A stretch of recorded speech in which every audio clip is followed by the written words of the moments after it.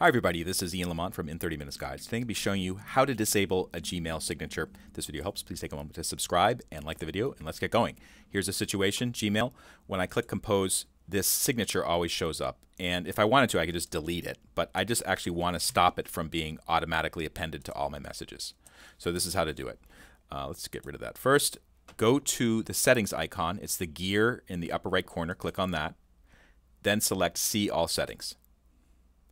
You'll come to this page. You want the General tab.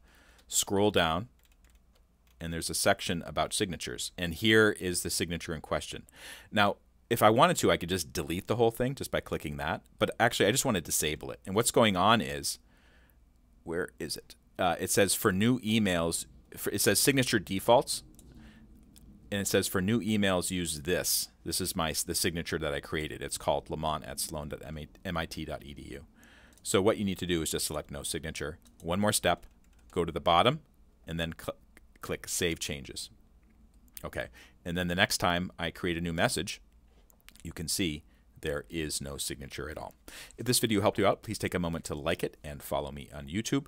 Also, if you go to in30minutes.com, you will see many more guides that we have related to technology, genealogy, Google Drive and Google Docs, and other mildly complicated topics that really try to break things down in an easy to understand way. It's available at in30minutes.com.